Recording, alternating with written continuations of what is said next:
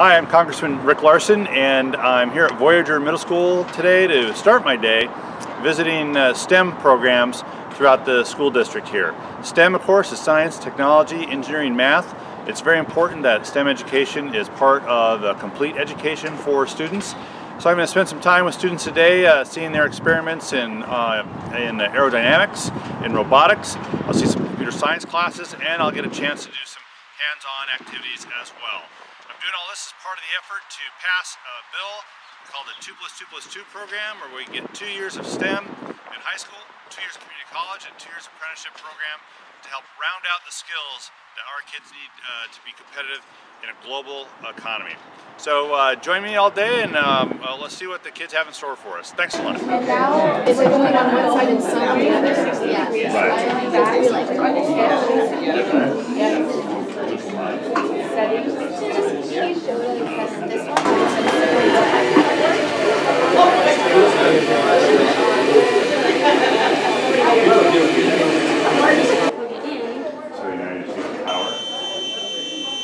It's sensing how much light is going to it and creating a pitch. When I cover it, it changes pitch.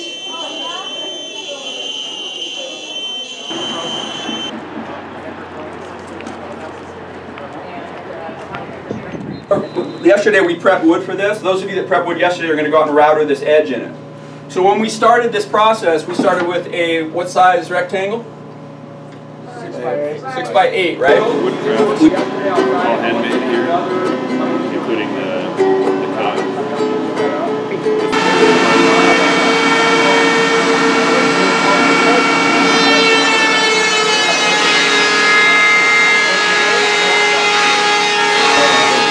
Talking to them, or is everyone going to be doing something else? Well, these guys are going to talk to you. These guys, this is actually our STEM study room. Yeah. And so I'll give you a little brief thing about that. So students can come in here and study and work with our faculty and our STEM retention specialist and our MESA director and get tutoring one-on-one. So it's pretty exciting. MESA has helped in that it has helped organize university visits and find scholarship and internship opportunity information that's relevant for me at a point where I'm very much involved in my schoolwork and maybe can't split my time as well to find those sort of things, and at the same time giving us the space and the resources to do well in school at the same time.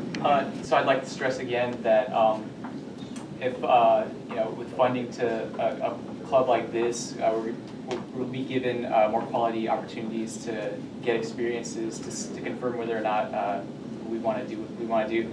Additionally, it gave me at least motivation and inspiration to do even better. Equipment and those kinds of things where they could build. Very good. So I'm going to tap the space bar, click on the surface, and press delete, just like you told me. So there we go. Here's my wedge of my gear.